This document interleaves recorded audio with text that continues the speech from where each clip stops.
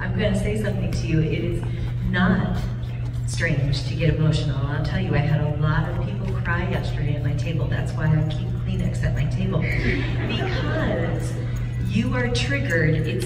It's not me that's causing the trigger. It's when you make the connection to me at the table. Again, you are reliving your memories.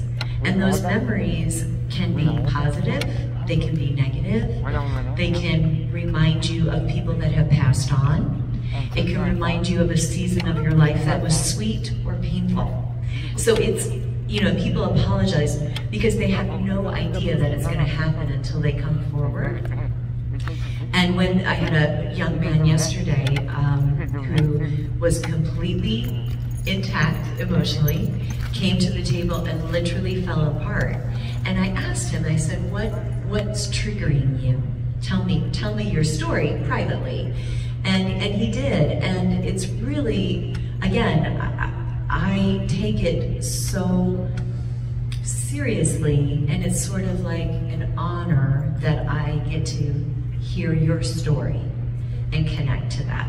So you don't need to apologize for your tears. It's totally fine. Thank you so much. Thank you, Ryan.